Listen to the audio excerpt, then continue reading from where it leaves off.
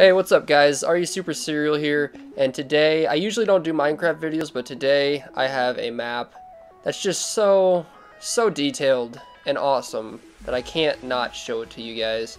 And it's made by this fellow right here and his wife. And tell us your name, fellow. Hey guys, how's it going? Morbid Fantasy here, and welcome to Fantasyland.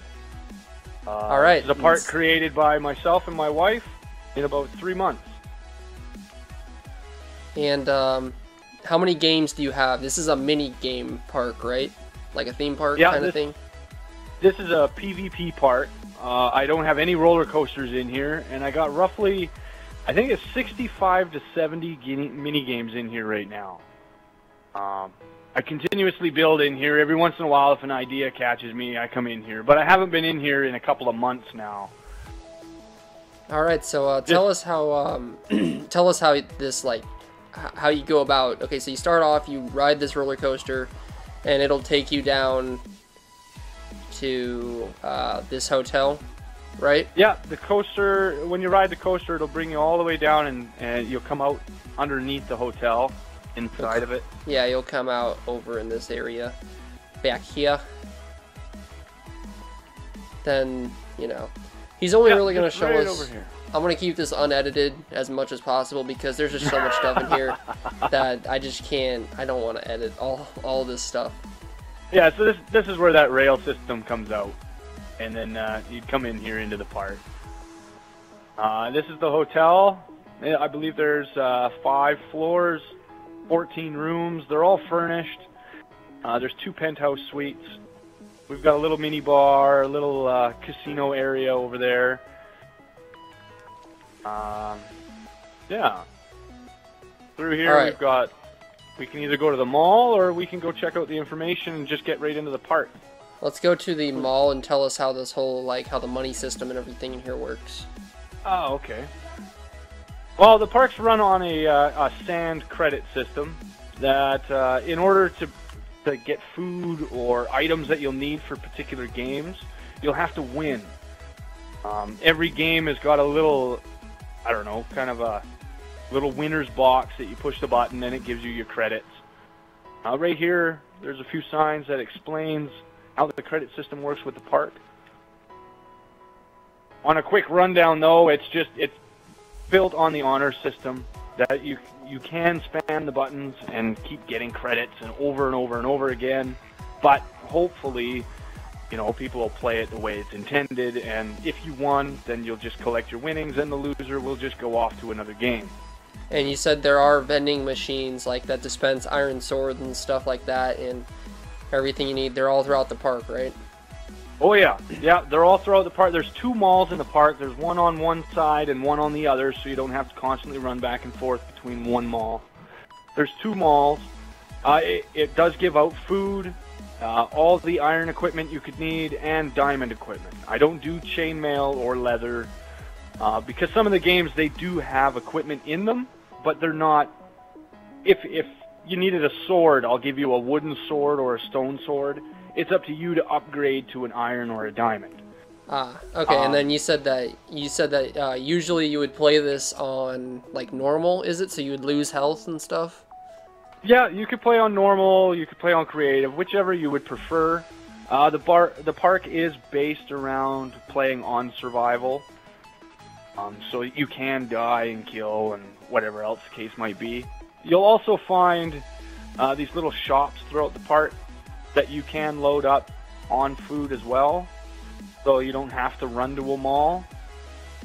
This was one of the hardest vending machines I had to build. I had to build a 10 credit system, only 2 blocks high. So little tedious. All right. So what's one of the biggest? Oh, show us that this treehouse thing over here. Oh, the treehouse game. This one's called Search and Rescue. You have a rescue party and a headhunter party. In the very center of these trees, these 4 trees, in the center, there is a villager that is trapped. If we just fly straight up here, my controller's acting funny. This map is just ridiculously huge, guys. I don't even know. This is just ridiculous. It's very detailed. It's one of the best maps I've ever seen. Yeah, I tried to make it as scale as I can to each player. So anyway, in here you've got your friend, Fred, Bob, Bill, whatever you want to call them. Now the rescue party's the rescue party's objective is to go into each one of these trees. At the tops of these trees, there's a series of 4 levers. All 4 levers have to be activated and still activated in order for that iron door to open. The headhunter's objective is to stop the rescue party from having that happen. So they can re-pull the levers to relock the doors, whatever the case might be. You can either play it as the objective game mode, or you can just come in here as a PvP and just do a 1v1 or 4v4. I don't know, whatever you would like. 1v1. God, this is awesome. You can play it however you want. And then there's not really much detail to the houses that are on here, only because there's no point. Not really needed. Yeah. You know, I didn't need to put anything in here because I wasn't expecting anybody to hang out in the house and go to sleep. I don't know. Read a book, watch TV. Yeah. I expect a bunch of bows and arrows and stuff to be flying in here. It's a war zone. Exactly. Right beside that one is, you can see the village here that I had built. Mm-hmm. This is Cops and Robbers. This is my version of Cops and Robbers. You've got a team of robbers and a team of cops. The robbers' objective is to break into each one of these houses and find 40 diamonds collectively between all of them. There's 50 in total in the map, or in this game. So there is a little bit of leeway, and the cops' objective is to arrest them. And then where do they go when they're arrested?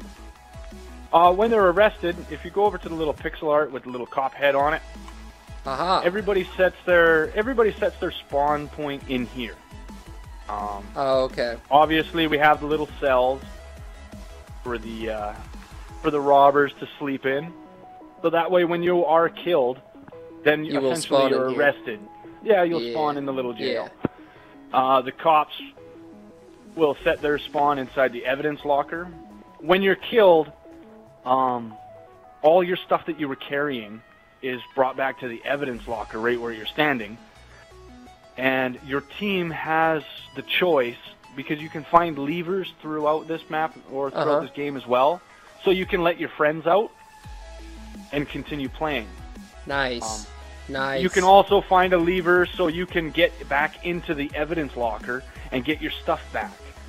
So you can get your diamonds back. They're not lost. So you can still awesome. Yeah, so you can still win. Exactly. You don't lose them forever. So the other the other robbers can free the robbers that are locked up. That's right. And is it usually just one cop, or in like 3 robbers? Well, it's you have to have one more robber than cop. Oh, okay. So you do a 5-on-3, that kind of thing. Yeah. Back and forth like that. All right. All right. So is there the game never stops. The only time it stops is if the robbers find all 40 diamonds, or the cops can arrest everyone, because then there's nobody left, right? Right. All right. And so, what's another cool thing you're proud of? Another cool one. Zombie apocalypse, I think, is pretty cool. If we fly, just keep flying straight. All right. This map is so big. Yeah, that's a duck hunt map right there. This thing, there's tic-tac-toe, there's a Pac-Man, which we'll show you up here after this. This one is a zombie apocalypse. Wow. Right now, it's a fight for survival. Every single one of these buildings is fully furnished. And there's not much of a storyline to it yet. I'm going to put like a little type of story to it. I'm not entirely sure what. Maybe you're a cop that you got to come in here and try to find your family or rescue your family or that kind of thing, right? But there's 2 sides to it. We've got, obviously the working side. Oh God, lag. Oh yeah. I think it's. There we go. Okay, so we got the working side. We got the hospital. There's an apartment complex, cop shop, and. This is remember, guys. This is all built just by him and your wife, right? Yeah. I'm mainly just the builder, and my wife is the interior designer for me. Nice. And then over here we have the residential area. There's a school, there's a bar or a pub, and then 4 houses. School and bar. Again, everything's fully furnished. Everything's fully functionable. Right now, it's just a fight for survival. So you'll see that there's pressure plates along the ground. And I think there's close to 100 dispensers throughout this game that will fire off at different random times. Nice. Depending on which pressure plates you end up hitting. This is just so complicated. And then you said that this map, what are they supposed to do if they want to play on this? Do they just message you, or? Yeah, you could just message me right now. I'm planning on setting up a download link eventually. I don't know how to do it right now, so I have to learn more about it. So, you just have to bear with it. Watch the videos or send me a message. This is the gamer tag if you want to send it. Yeah, you send me a message. Just please add the fact that you saw the video and that you would like to play in the park. Don't just send me random friends requests, because I usually block the person right away, because I don't like that. Now I get a lot of random friends requests. So don't send them a friend request. If you want to play it, just send them a message. Yeah, attach a message or something. And say that I sent you. There you go. Perfect. Yeah, you saw the video on Serial's channel, and you'd like to come in and check it out.